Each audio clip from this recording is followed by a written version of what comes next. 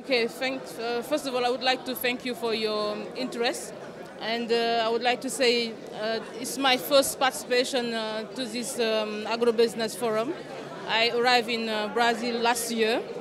And I would like to say it's very important for us, Senegal, because agriculture is the first sector of cooperation, bilateral cooperation that we're having with Brazil. We're part of the program Mais Alimentos International.